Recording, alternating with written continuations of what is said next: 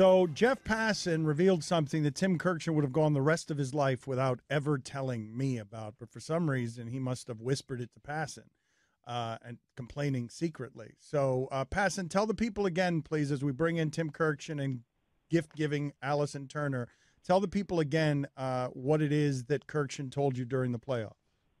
I just want to make sure to say that there was no complaints about this at all, because Tim Kurkjian is the best and he wouldn't dare complain. But he and I both share a love for Diet Mountain Dew. And when we were talking about Diet Mountain Dew this year, he revealed that the refrigerator that you guys sent him as a wonderful gift happens to have an extraordinarily loud motor, and that it needs to be unplugged for when he goes on TV. That's him complaining, Jeff. It really is. Yep. It's him. It's him being ungrateful. Not him complaining. And him being angry. No, yes, we've had a problem with his anger around here for a while.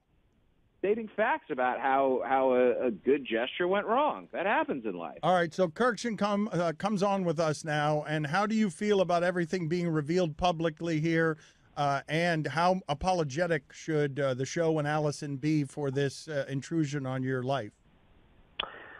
Well, I'm never speaking to Jeff Passan again, because I told him not to tell anybody about this, and I didn't volunteer this. It came up kind of naturally, organically, and I did indeed explain that my mini fridge that has Diet Mountain Dew written all over it, and not to mention the likenesses of me and you and the show, sounds like a lawnmower, and I can't use it.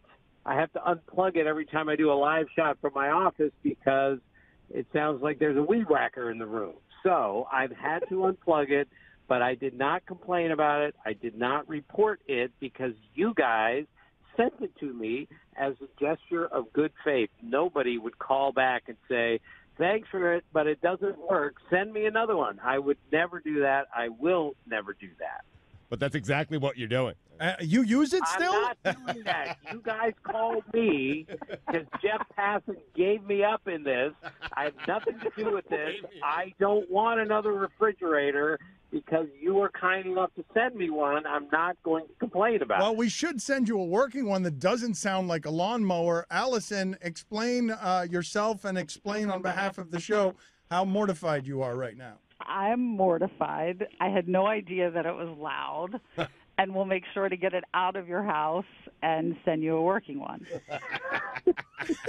This is really not necessary, and anyone who's any good at these things probably figured out how to make the noise go away, fix the motor, but as we know, I can't fix anything. I tried to blow up my basketball today because it was a little low, and the pin went into the basketball, and now it's completely flat. I had to go buy another one because I can't even pump up a basketball, and so there's no chance that I can fix a motor inside a mini fridge. How soon did this machine start making this noise after it got into your house? I would say a matter of days, not even a week. Oh, and man. Allison! I'm kept it horrified. on What do you because want me it was to say? How am I supposed to know the refrigerator was making noise? Why do we send people cheap, awful gifts that get into their house and become lawnmower sounds that interrupt their ability to do their job? It was so thoughtful, and everything's gone to feces.